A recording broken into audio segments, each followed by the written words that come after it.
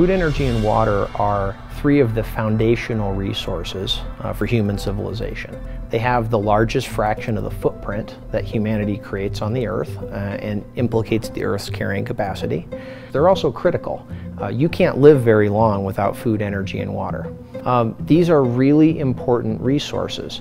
We have a food, energy, and water economy globally where there's a lot of trade. There's a lot of export, there's a lot of import, and there's a lot of dependencies. So food, energy, and water are really strategic. They're very political, they're very cultural, and they're very important to us.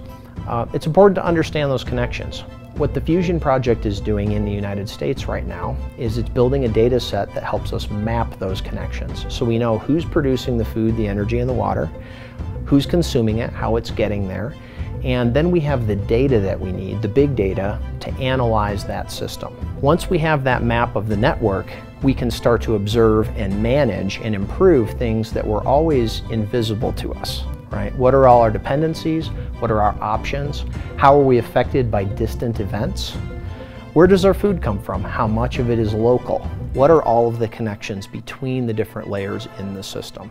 These are the types of questions that you can answer when you have that entire system put together in one network data set. So when you understand how the whole system works, you can target policies that will grow, for example, food production in places where it's more sustainable and where capacity still exists. We need to understand what resilience means in a connected world.